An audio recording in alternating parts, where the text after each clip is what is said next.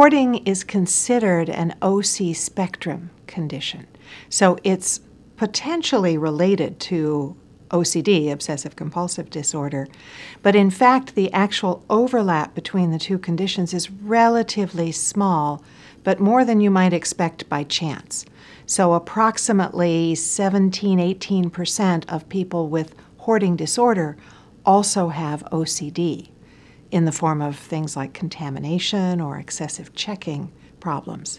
If you look at an OCD sample, you will also get a significant number of people who have hoarding disorder in addition to other OCD symptoms.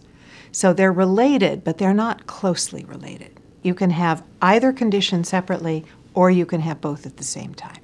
Perhaps the best way to describe it is that there are a different batch of symptoms associated with these two conditions.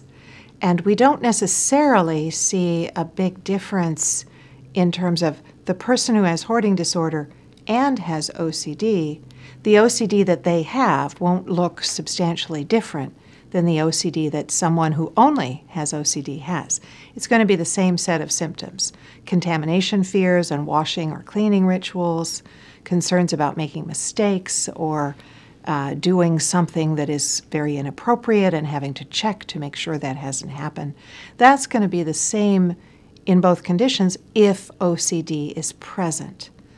But the hoarding is really quite separate from it. So that's difficulty discarding, inability to get rid of things, so there's a great deal of clutter, a very disorganized home, and a lot of impairment associated with that. Quite different sets of symptoms if you get it.